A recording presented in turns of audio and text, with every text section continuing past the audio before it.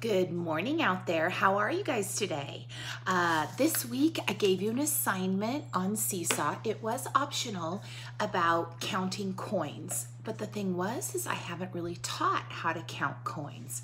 So today I'm going to teach you a couple little tricks because you know Miss Cannon's full of tricks that will help you when you're thinking about money and learning about money. The first thing we're going to think about is the penny.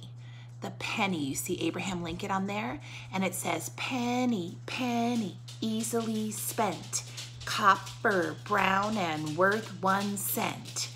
So that's the penny. Penny, penny, easily spent, copper, brown, and worth 1 cent. Now, I always get tricked between the difference of a nickel and a dime. The nickel is bigger in size, but it's worth less money than the dime. So this is my trick for nickel. Nickel, nickel, thick and fat. You're worth 5 cents, I know that. Again, nickel, nickel, thick and fat. You're worth 5 cents, I know that. Then the next page is the dime, the one that I told you I always get tricked with the nickel on. The dime is smaller, right? But it's worth more money. And it says, dime, dime, little and thin. I remember you're worth 10. Again, dime, dime, little and thin.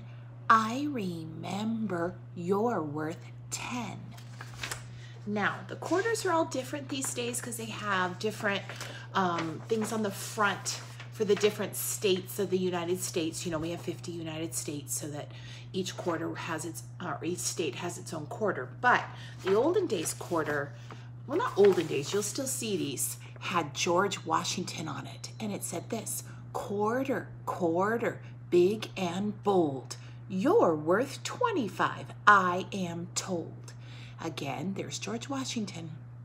Quarter, quarter, big and bold. You're worth 25, I am told. Now, there is another one for the $50, and there's even one for $1.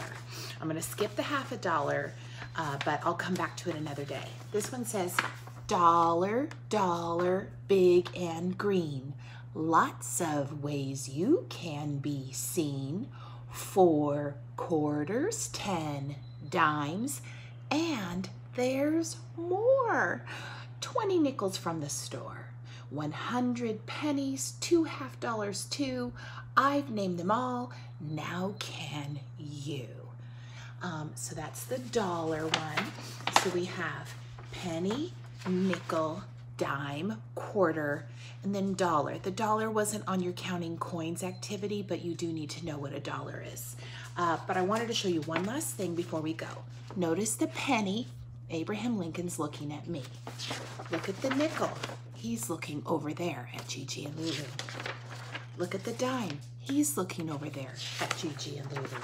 Look at the quarter, he's looking over there at Gigi and Lulu.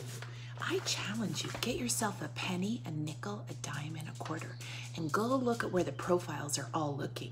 Abraham Lincoln looks this way, and all the rest of them look that way. Interesting fun fact. That's it for counting coins or learning coins. I'll teach you some more later. Bye.